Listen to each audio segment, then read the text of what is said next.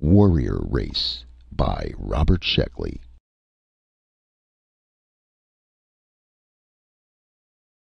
Destroying the spirit of the enemy is the goal of war, and the aliens had the best way.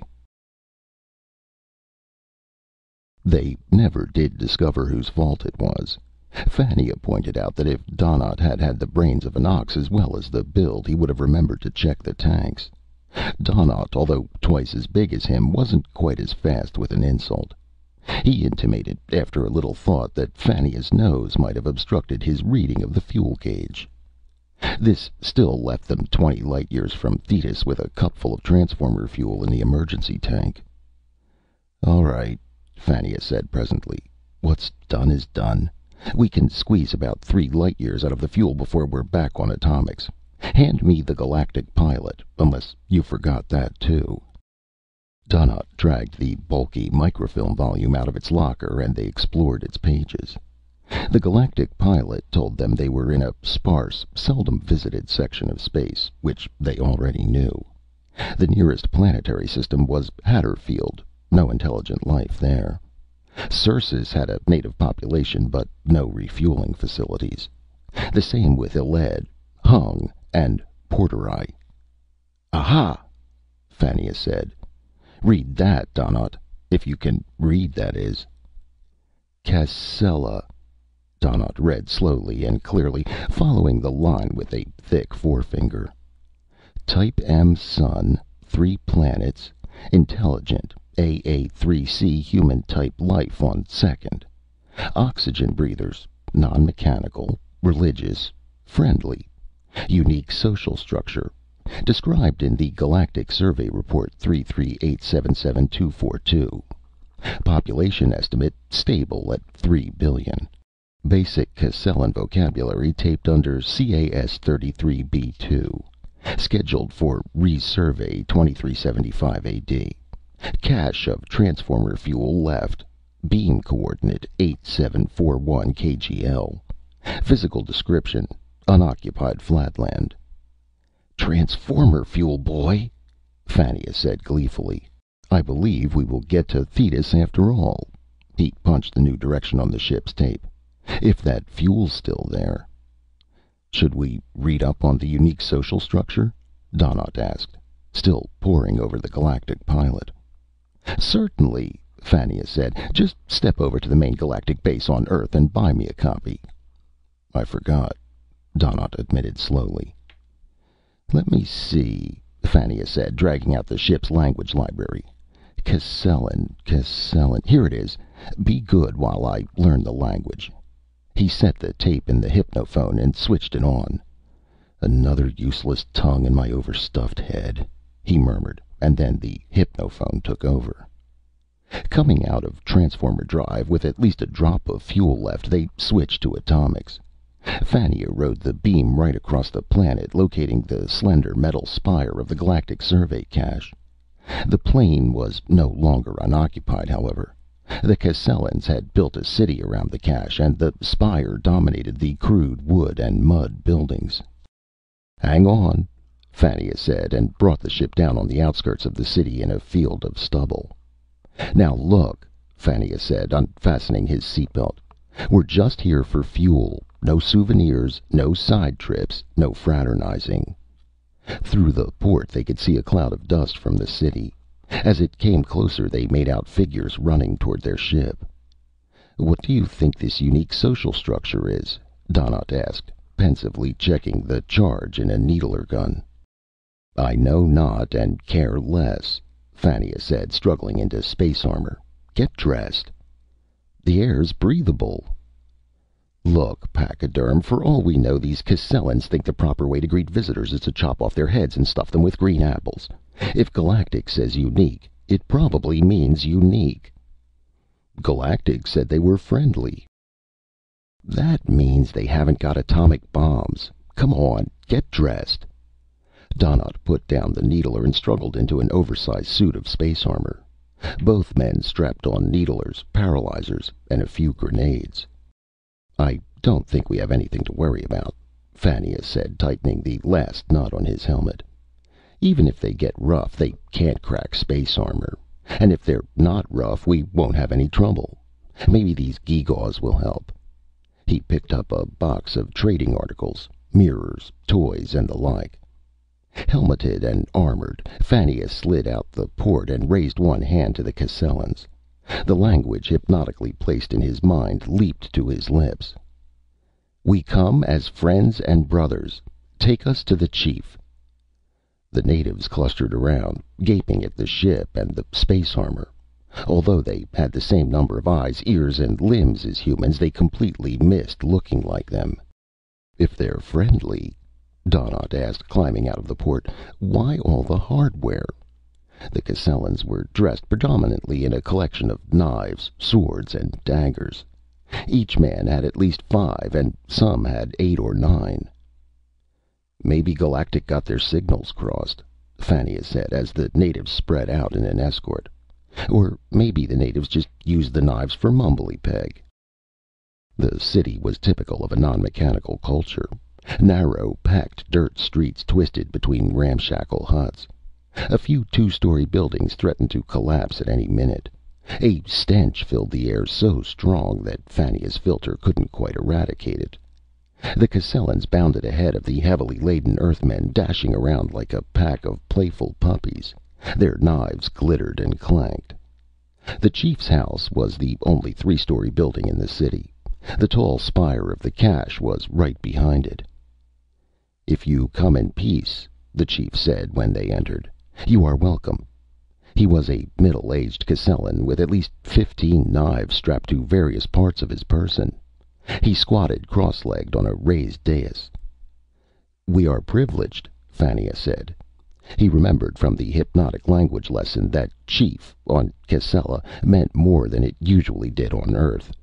The chief here was a combination of king, high priest, deity, and bravest warrior.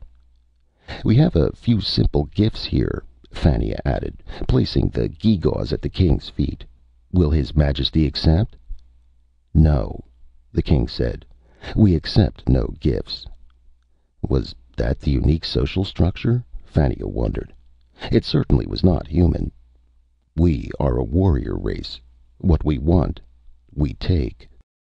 Fannia sat cross-legged in front of the dais and exchanged conversation with the king while Donnaught played with the spurned toys. Trying to overcome the initial bad impression, Fannia told the chief about the stars and other worlds, since simple people usually liked fables. He spoke of the ship, not mentioning yet that it was out of fuel. He spoke of Cascella, telling the chief how its fame was known throughout the galaxy. "That is as it should be," the chief said proudly. "We are a race of warriors, the like of which has never been seen. Every man of us dies fighting." "You must have fought some great wars," Fannia said politely, wondering what idiot had written up the galactic report. "I have not fought in a war for many years," the chief said. "We are united now, and all our enemies have joined us." Bit by bit, Fannia led up to the matter of the fuel. "What is this fuel?" the chief asked haltingly, because there was no equivalent for it in the Cascellan language. "It makes our ship go." "And where is it?" "In the metal spire," Fannia said. "If you would just allow us—" "In the holy shrine?" the chief exclaimed, shocked. "The tall metal church which the gods left here long ago?" "Yeah," Fannia said sadly, knowing what was coming. "I guess that's it." "It is sacrilege for an outworlder to go near it," the chief said. "I forbid it." "We need the fuel." Fannia was getting tired of sitting cross-legged. Space armor wasn't built for complicated postures. "The spire was put here for such emergencies." "Strangers know that I am god of my people, as well as their leader. If you dare approach the sacred temple, there will be war." "I was afraid of that," Fannia said, getting to his feet. "And since we are a race of warriors," the chief said, "at my command every fighting man on the planet will move against you. More will come from the hills and from across the rivers." Abruptly, the chief drew a knife. It must have been a signal, because every native in the room did the same. Fania dragged Donnaught away from the toys. "Look, lummox, these friendly warriors can't do a damn thing to us. Those knives can't cut space armor, and I doubt if they have anything better. Don't let them pile up on you, though. Use the paralyzer first. The needler if they really get thick." "Right." Donnaught whisked out and primed a paralyzer in a single coordinated movement. With weapons, Donnaught was fast and reliable, which was virtue enough for Fania to keep him as a partner. "We'll cut around this building and grab the fuel. 2 cans ought to be enough. Then we'll beat it fast." They walked out of the building, followed by the Casellans. 4 carriers lifted the chief, who was barking orders. The narrow street outside was suddenly jammed with armed natives. No one tried to touch them yet, but at least 1,000 knives were flashing in the sun. In front of the cache was a solid phalanx of Casellans. They stood behind a network of ropes that probably marked the boundary between sacred and profane ground. "Get set for it," Fania said, and stepped over the ropes. Immediately, the foremost temple guard raised his knife. Fania brought up the paralyzer, not firing it yet, still moving forward. The foremost native shouted something, and the knife swept across in a glittering arc. The Casellan gurgled something else, staggered, and fell. Bright blood oozed from his throat. "I told you not to use the needler yet," Fania said. "I didn't," Donnaught protested. Glancing back, Fania saw that Donnaught's needler was still holstered. "Then I don't get it," said Fania bewilderedly. 3 more natives bounded forward, their knives held high. They tumbled to the ground also. Fania stopped and watched as a platoon of natives advanced on them. Once they were within stabbing range of the Earthmen, the natives were slitting their own throats. Fania was frozen for a moment, unable to believe his eyes. Donnaught halted behind him. Natives were rushing forward by the hundreds now, their knives poised, screaming at the Earthmen. As they came within range, each native stabbed himself, tumbling on a quickly growing pile of bodies. In minutes, the Earthmen were surrounded by a heap of bleeding Casellan flesh, which was steadily growing higher. "All right!" Fania shouted. "Stop it!" He yanked Donnaught back with him to profane ground. "Truce!" he yelled in Casellan. The crowd parted and the chief was carried through. With 2 knives clenched in his fists, he was panting from excitement. "We have won the first battle," he said proudly. "The might of our warriors frightens even such aliens as yourselves. You shall not profane our temple while a man is alive on Casella." The natives shouted their approval and triumph. The 2 aliens dazedly stumbled back to their ship. "So that's what Galactic meant by a unique social structure," Fania said morosely. He stripped off his armor and lay down on his bunk. "Their way of making war is to suicide their enemies into capitulation." "They must be nuts," Donnaught grumbled. "That's no way to fight." "It works, doesn't it?" Fania got up and stared out a porthole. The sun was setting, painting the city a charming red in its glow. The beams of light glistened off the spire of the Galactic cache. Through the open doorway they could hear the boom and rattle of drums. "Tribal call to arms," Fania said. "I still say it's crazy." Donnaught had some definite ideas on fighting. "It ain't human." "I'll buy that. The idea seems to be that if enough people slaughter themselves, the enemy gives up out of sheer guilty conscience." "What if the enemy doesn't give up?" "Before these people united, they must have fought it out, tribe to tribe, suiciding until someone gave up. The losers probably joined the victors. The tribe must have grown until it could take over the planet by sheer weight of numbers." Fania looked carefully at Donnaught, trying to see if he understood. "It's anti-survival, of course. If someone didn't give up, the race would probably kill themselves." He shook his head. "But war of any kind is anti-survival. Perhaps they've got rules." "Couldn't we just barge in and grab the fuel quick," Donnaught asked, "and get out before they all killed themselves?" I don't think so, Fania said. They might go on committing suicide for the next 10 years, figuring they were still fighting us. He looked thoughtfully at the city. It's that chief of theirs. He's their god, and he'd probably keep them suiciding until he was the only man left. Then he'd grin and say, "We are great warriors," and kill himself. Donnaught shrugged his big shoulders in disgust.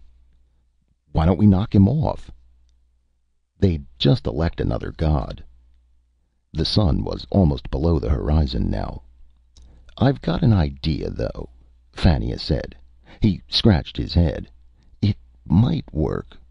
All we can do is try. At midnight, the two men sneaked out of the ship, moving silently into the city. They were both dressed in space armor again. Donnaught carried 2 empty fuel cans. Fania had his paralyzer out. The streets were dark and silent as they slid along walls and around posts, keeping out of sight. A native turned a corner suddenly, but Fania paralyzed him before he could make a sound. They crouched in the darkness, in the mouth of an alley facing the cache. Have you got it straight? Fania asked. I paralyze the guards. You bolt in and fill up those cans. We get the hell out of here quick. When they check, they'll find the cans still there. Maybe they won't commit suicide then. The men moved across the shadowy steps in front of the cache. There were 3 Casellans guarding the entrance. Their knives stuck in their loincloths. Fania stunned them with a medium charge, and Donnaught broke into a run. Torches instantly flared. Natives boiled out of every alleyway, shouting, waving their knives. We've been ambushed, Fania shouted.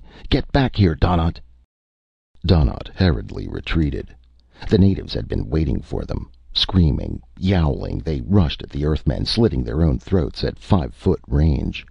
Bodies tumbled in front of Fania, almost tripping him as he backed up.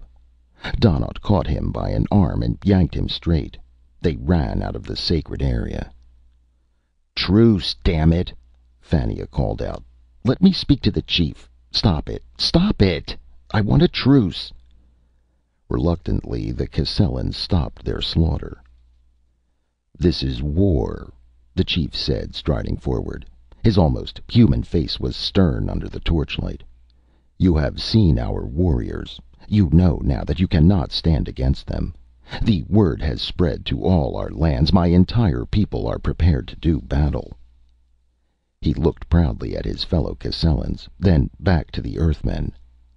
I myself will lead my people into battle now. There will be no stopping us. We will fight until you surrender yourselves completely, stripping off your armor. Wait, chief, Fania panted, sick at the sight of so much blood. The clearing was a scene out of the inferno. Hundreds of bodies were sprawled around. The streets were muddy with blood. Let me confer with my partner tonight. I will speak with you tomorrow. No, the chief said.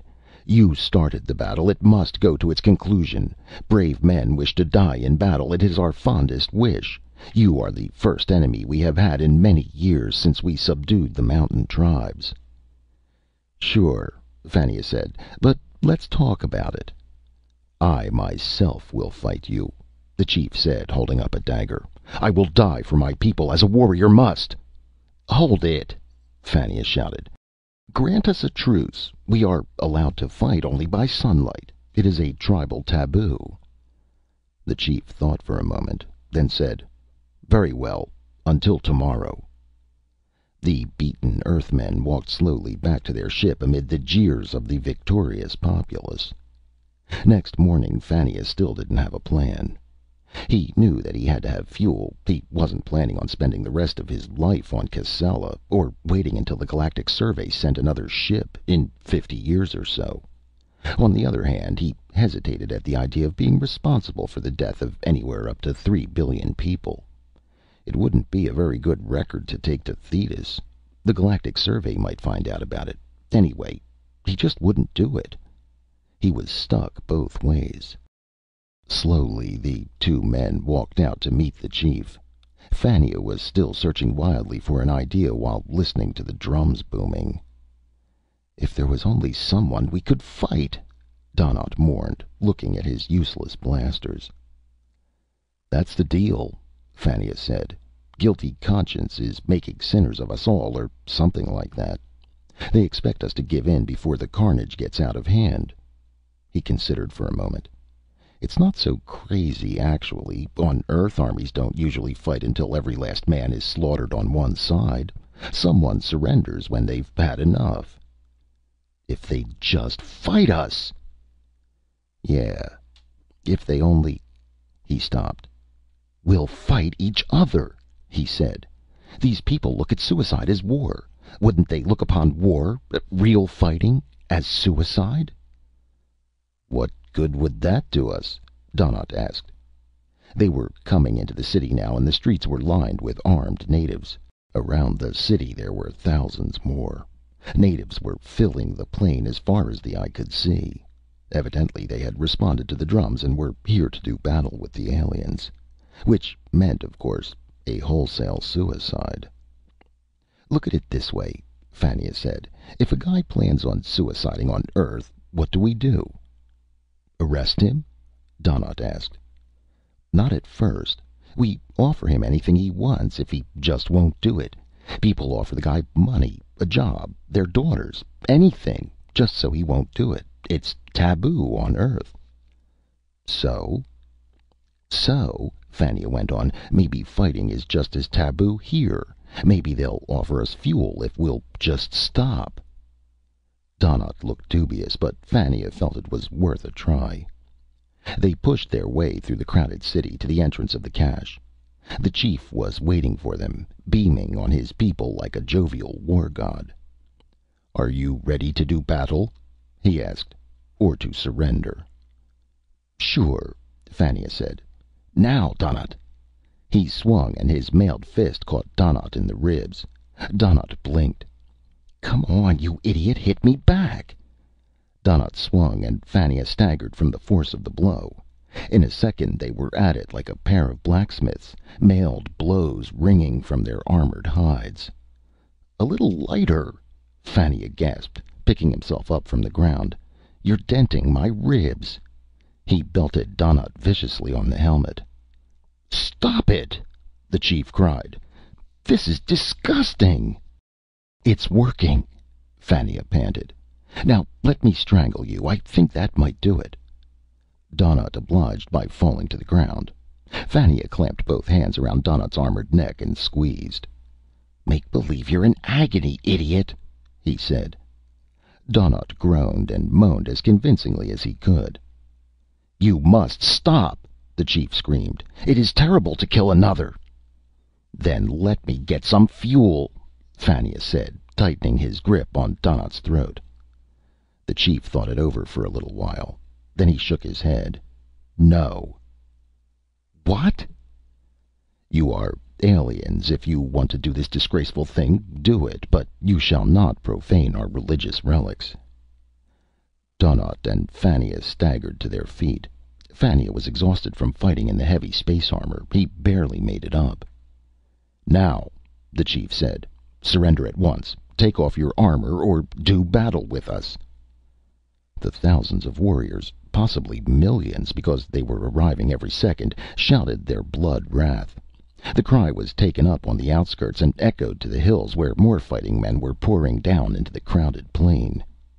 Fania's face contorted. He couldn't give himself and Donnaught up to the Cascellans. They might be cooked at the next church supper. For a moment he considered going after the fuel and letting the damned fools suicide all they pleased.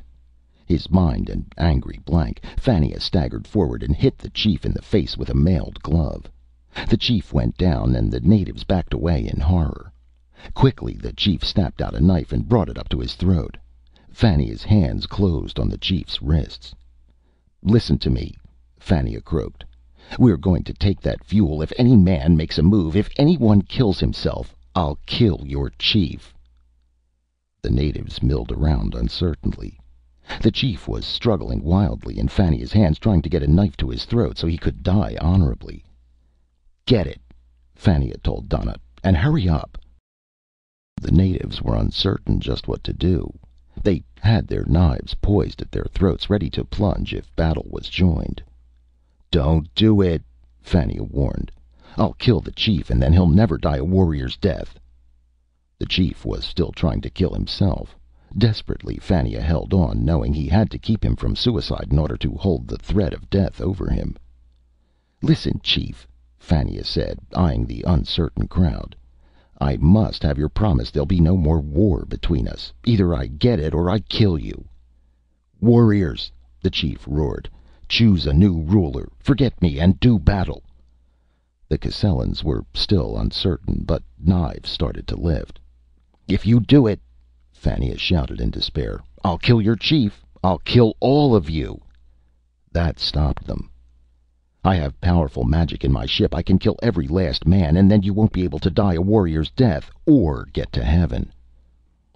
The chief tried to free himself with a mighty surge that almost tore one of his arms free, but Fannia held on, pinning both arms behind his back. "Very well," the chief said, tears springing into his eyes. "A warrior must die by his own hand. You have won, alien." The crowd shouted curses as the Earthmen carried the chief and the cans of fuel back to the ship. They waved their knives and danced up and down in a frenzy of hate. "Let's make it fast," Fannia said, after Donnaught had fueled the ship. He gave the chief a push and leaped in. In a second they were in the air, heading for Thetis and the nearest bar at top speed. The natives were hot for blood, their own. Every man of them pledged his life to wiping out the insult to their leader and god and to their shrine. But the aliens were gone. There was nobody to fight.